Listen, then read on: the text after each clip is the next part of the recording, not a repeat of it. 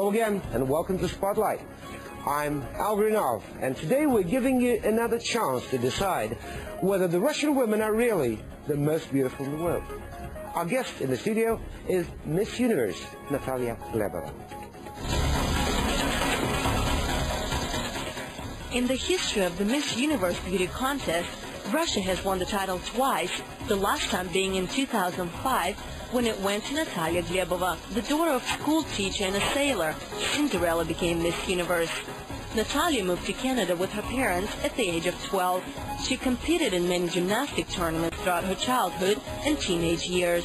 Prior to winning the title, Natalia was a motivational speaker, model, and a fundraiser.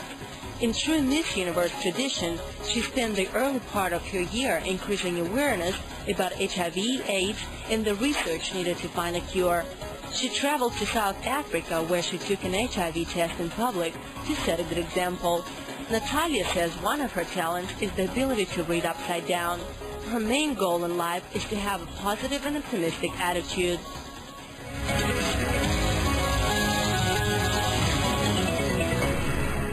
Hello, Natalia, and welcome to the show. Hello, thank you very much. It's a pleasure. Natalia, so since you can read upside down, you already know all my questions to you, yes? Right, that's right. I'm well prepared by now. Natalia, as far as I know, your last engagement yesterday was about midnight. Your first engagement today was about 7 o'clock in the morning. Hair and makeup at 6 o'clock in the morning. Yes, so is it the same routine every day? Pretty much, although no day has ever been the same for me. Every day brings new challenges, new excitements, new opportunities. Every day I'm doing something different, although, of course, most of the things that I do when I travel have something to do with HIV and AIDS awareness. Is it tough? I mean, is it hard work you're doing as Miss Universe? I think it's definitely challenging, and it's something that does require a lot of strength of character and a lot of patience as well, but I'm having such a great time with it. Really? So let's say a few words about, you mentioned the AIDS campaign that you're engaged in. So you're in Moscow as part of this anti-AIDS campaign, is it true? Absolutely. I was brought here to Russia by several organizations, wonderful organizations I've been working with.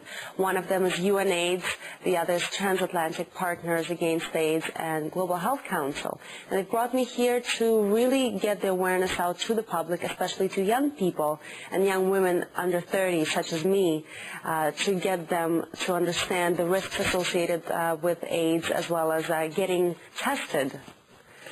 Are you going to show us your wonderful crown? Well, it's here on the table, and they told me you're not going to wear it, you're just going to show it. Is it sort of a ritual or what? Well, you know, it's a beautiful crown. I just don't think it goes with what I'm wearing today, but it's more formal affairs.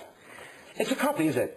This is a replica of the original crown that I was crowned in Bangkok when I won the title, and this is, in fact, the one that I get to keep after my title is over. So this replica you keep, That's and the right. original crown, you're going to hand it over to the next Miss Universe right. in July, is it? That's right, and that's the one that sort of she gets to keep for a year and is also worn for very special occasions. So you have both actually now? That's right. And is this the reason that you have so much armed security with you? Well, I hope not just that. Okay, now, do you think that after 3 months, in July, when you'll hand your crown to the next Miss Universe, like the best time in your life will be over? I don't look at it that way. I look at it as one chapter of my life ending and a new one beginning. I think that the Miss Universe experience has been a wonderful experience, and although for 1 year I feel that it is time to move on after a year and I let somebody else get a chance, but definitely I feel that my life will begin in a new way, and I look forward to new challenges and new opportunities. Well, you speak English with a slight accent. And I just heard before the show when you talked that you speak Russian with a slight accent too. You're 24, is that right? 24. So exactly half of your life you spent in Russia, and That's right. another 12 years you spent in Canada. Do you consider yourself being Russian or Canadian or cosmopolitan? Definitely, like you said, cosmopolitan, probably a citizen of the world by now, since I've traveled so much. But, you know, living in Canada, we have so many different nationalities and so many people coming from all over the world that it's really a mosaic of cultures. And I consider myself a Russian Canadian, just like we have a lot of, you know, Chinese Canadians and Indian Canadians.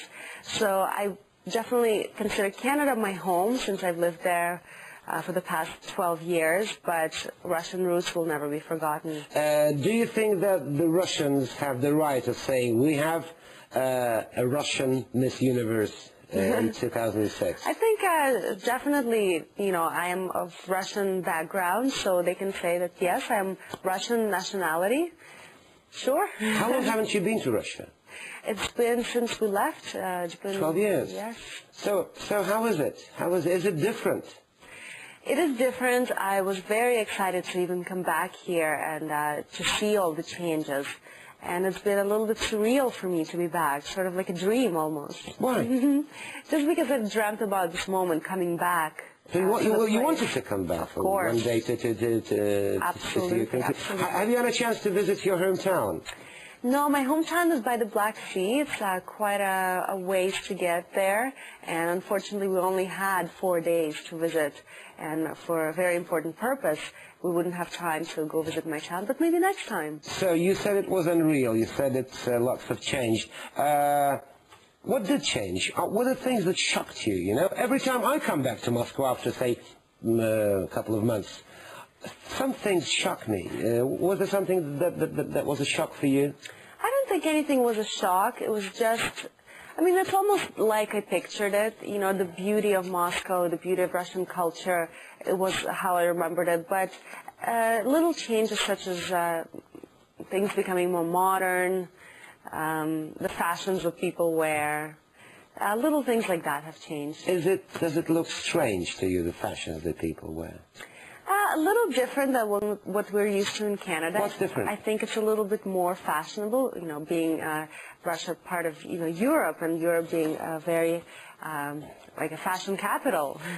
You mean men or women? Well, I notice women more because I look at their fashion. So do you want to say that some people say that Russian women are overdressed sometimes? I suppose in Canada it might be considered overdressed because we dress fairly casual in our day-to-day life. But I think that is why most people consider Russian women to be so beautiful and so feminine, is because they dress in such a fashionable way. And